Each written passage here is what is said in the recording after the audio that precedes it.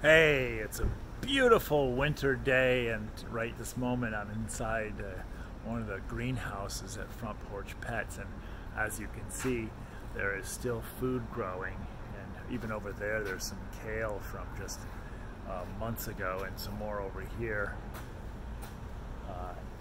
So why do I keep coming to Wisconsin? Well, mostly because I like to be inside a beautiful greenhouse and stay toasty warm during the winter. No, really. Let me just tell you a story, if I can. About 25 years or so ago, Chef David Baldus, was living in Candy Kitchen, where I live, where the Wolf Sanctuary is. And he had started a beautiful bakery in the nearby town of Rama, which over time just simply things didn't work out, which is, common. We try to start things and they don't work out. But it was all for the best, because shortly after leaving Candy Kitchen, David made a boo-boo, which became this place right here. And that boo-boo was was dehydrating some sweet potato, and it got a little bit too dehydrated, and he gave one of the slices to his dog. His dog went and laid down and chomped on it and came back for seconds, and then came back for thirds, and the light bulb went on David's head, and he's like, hey, I think I'm onto something. So, as he would tell you, he started selling his sweet potato dog treats in farmers markets, and in time a distributor found him and said, hey, people want your dog treats. So voila, now we have Front Porch Pets. Over these last 20 some years, every few years David would call me and say, hey Leighton, I'm thinking about you, what are you doing? And I'm thinking about the wolves. And then a couple of years later he'd call again and say, hey Leighton, what's going on? And we would chit chat, and he would tell me all this exciting things that he's doing. And then a couple of years ago, he and his beautiful daughter Ashley came out to Wild Spirit, and we walked around and talked, and began just sort of talking about dogs and dog food, and how I'm so passionate about it and he's so passionate about it, and maybe we could combine some passions together. And then, if you recall, last June I got sorely depressed. Well, actually, I had been depressed for many years, and very stressed, extremely stressed for many years. I just didn't know. My body hadn't completely crashed. But let's go back in time just a little bit. Now, when I took over the Wolf Sanctuary in 2003, there were 84 animals and $1,200 in the bank. Can you begin to see where stress starts? 84 animals, $1,200 in the bank, and then about a dozen or more humans that also need to be fed and paid. And so my stress level began, and I began moving balls to the wall, busting my ass every single day. As a matter of fact, I calculated that from the Wolf Sanctuary to Albuquerque, in about an 18-year span, I drove that drive over 4,200 times, which is 130 miles round trip, to raise money, to raise awareness, to do educational programs, to keep the Wolf Sanctuary going. And over time, the stress basically destroyed me mentally, physically, emotionally. Just I went downhill, but I didn't know. I was too stressed, too busy. Saving lives, feeding animals was the most important thing. And then in 2006, my body was so deteriorated, I went from 190 pounds to about 160 pounds, and didn't know that I had been suffering from a horrible autoimmune disease called celiac. And so more destruction of my body. My adrenals had been destroyed, and my will to live. But I kept going. I kept moving, kept going. And then fast forward to June 2018, where I just dropped, and I had to take a break from the Wolf Sanctuary for 3 months. My beautiful friend, my wonderful friend David, Chef David, gave me an all-expense-paid vacation, took care of me, brought me to his house. It's like a resort on the lake. I stayed in the boathouse, and began to do some self-realization, and I had discovered that I was horribly depressed. I had been so overstressed that my body and my mind and my spirit was falling to pieces, and I have to make a change.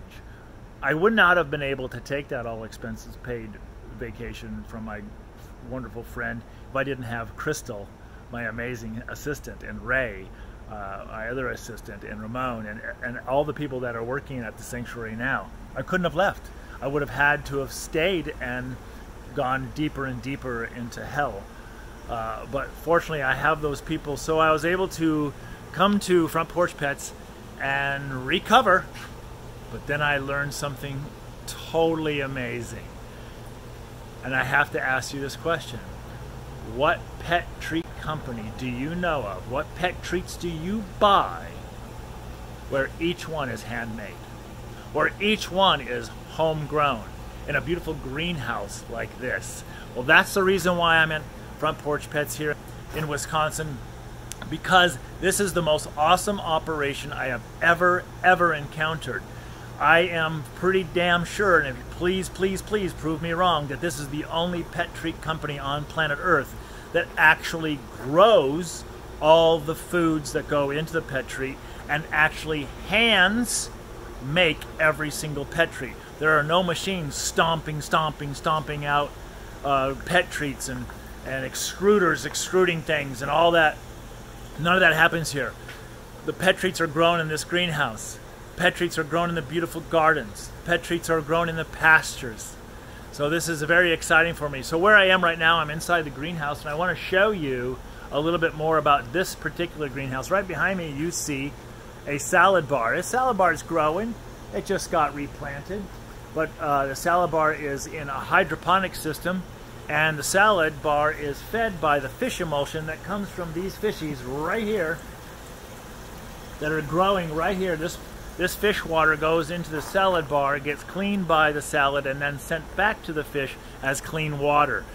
That is one of the permaculture methods that Chef David is using here. I just can't even begin to tell you how incredibly impressed I am by the fact that this man is so conscientious about what is going into pet treats. Here, let me just show you the commercial kitchen from the outside real quick here. Right behind me, this building is a commercial kitchen. Inside that commercial kitchen, humans and human hands are making dog treats all day long. Dog treats that were grown right here on property. And what is not grown on property is grown right down the street. Now, David says, why should I grow cranberries when one of our nation's cranberry growers are just 8 miles away? Now, we also have a beautiful apple orchard with 120 trees and 10 different varieties of apples that go into these dog treats.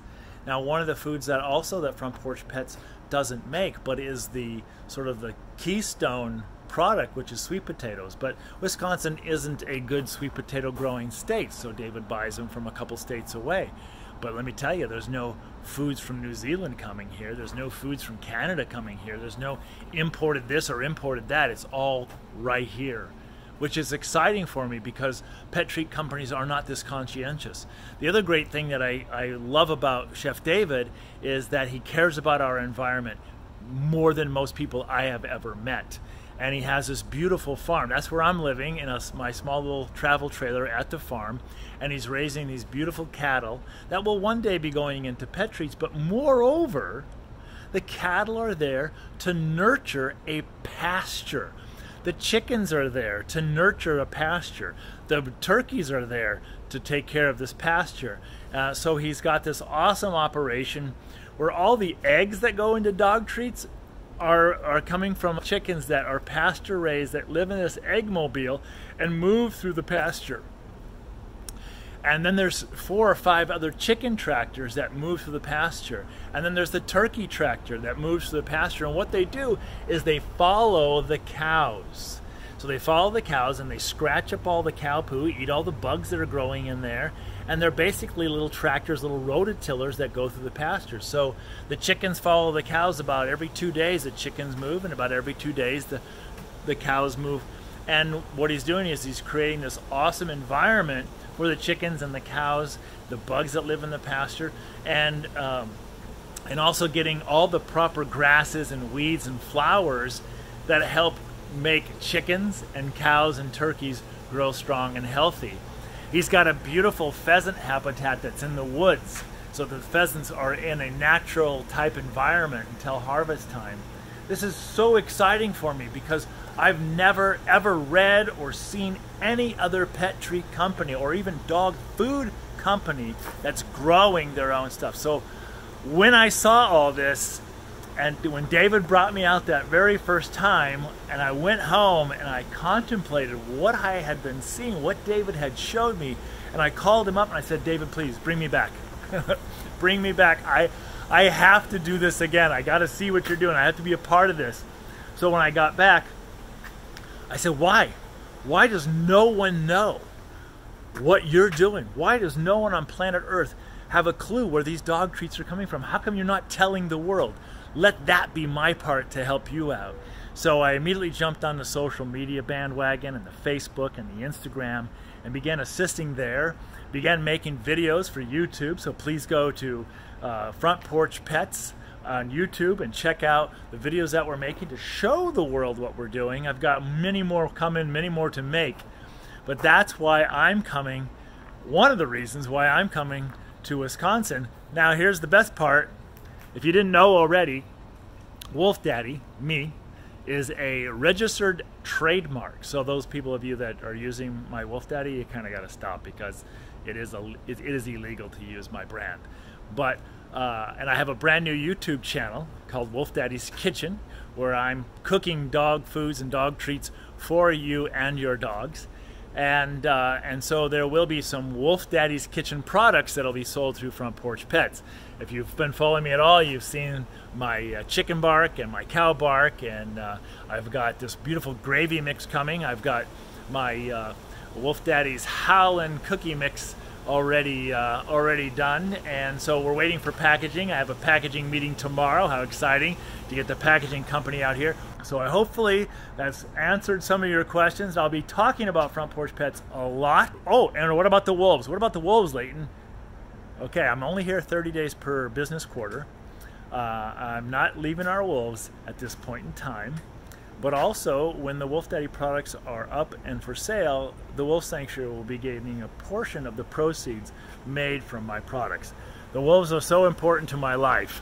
But there's one other thing that's super important to my life that I'm sharing with you today, and that's health and wellness. I have always been a health and wellness freak since I can remember. And unfortunately, not knowing that I had celiac disease, which now answers a lot of questions of why, in spite of the fact that I'd always worked so hard to eat and be healthy, that I never really felt super robust. But these days I do. And that and the CBD oil that I've been taking has been transforming my life. But so that's what my new YouTube channel is all about. Wolf Daddy's Kitchen is about my health, your health, and our pets' health. So check out my YouTube channel as well, Wolf Daddy's Kitchen. But definitely go over and see what we're doing at Front Porch Pets on the YouTube channel. See the videos that I'm putting up, and even go to our Facebook page and like us and share what we're doing. Go to our Instagram and you'll see what we're working on there. So thank you, my friends. There's the reason why, and I would love to tell you more, because I have never met a person like Chef David. He is the coolest guy you will know. He is he's tuned in to planet Earth, and he understands what we need to do to keep our environment healthy, to keep our pets healthy. And that's what he's doing here at Front Porch Pets. So join me, join us, go to Amazon, look at our new Amazon page. Well, that's another thing I was doing, working with one of the other Front Porch Pets employees and putting together a brand new Amazon store, Front Porch Pets. Check that out. That's something that we've been working on as well. And if you take a look at what our old website looked like, and then I can show you here what our new website is going to be looking like, you'll see that we're going to have a much prettier, a way better display, and we'll have a lot more products, because that's what we're working on. And anyway, I've rambled. So thank you again, my friends, and share Wolf Daddy's Kitchen, share Front Porch Pets on YouTube. Love ya. Thank you.